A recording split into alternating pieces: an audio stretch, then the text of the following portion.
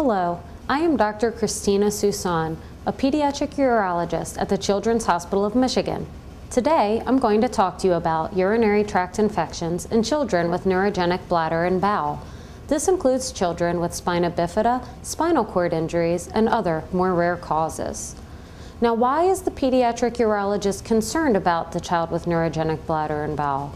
We have two major concerns. The first is to protect the kidneys.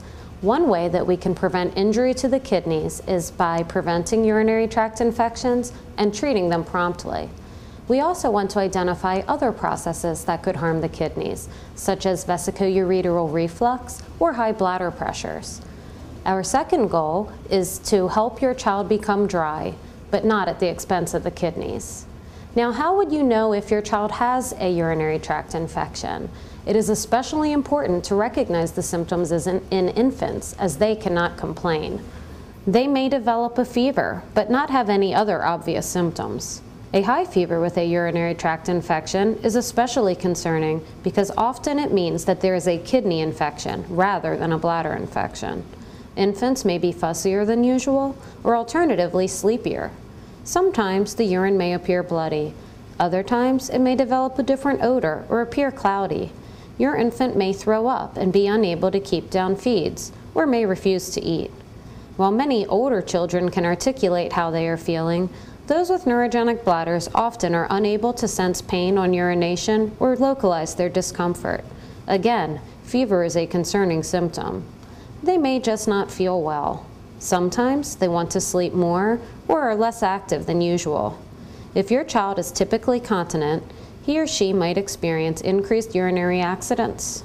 Complaints of nausea or decreased appetite and vomiting are also common. One of the major causes of urinary tract infections is urinary retention. This means that the urine is sitting in the bladder for a long time, or that the bladder is not getting adequately emptied. If your child is having urinary tract infections and has urinary retention, we usually recommend emptying the bladder with a catheter on a timed basis.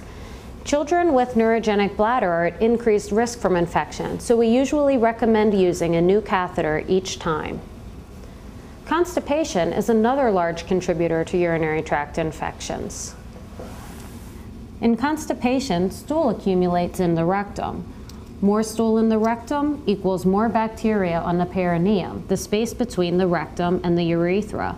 More bacteria, more infections. Sometimes, if your child has had multiple infections or has vesicoureteral reflux, we'll recommend a prophylactic antibiotic.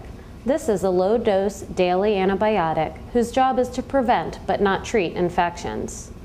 Sometimes, your doctor may recommend, in special circumstances, washing the bladder through a catheter. Now, I've mentioned vesicoureteral reflux a couple of times. Vesicoureteral reflux is a condition where the urine goes from the bladder back up to the kidney. Typically, the end of the ureter acts as a one-way valve. It allows urine into the bladder, but not back up. If there are bacteria in the urine in the bladder and the urine goes up to the kidney, that's direct access for a kidney infection. We try to prevent infections in all children, but while bladder infections are a nuisance, kidney infections can damage the kidneys. To identify vesicoureteral reflux, your child would have a voiding cystourethrogram, or VCUG. We perform those at birth in children with spina bifida to screen for reflux. We also perform them if your child has a urinary tract infection associated with a fever. Finally, we'll obtain them if there is new or changing hydronephrosis or swelling in the kidney. That's diagnosed with ultrasound, which we perform at birth and then on a regular basis thereafter. I hope that you found this talk helpful. Thank you for your attention.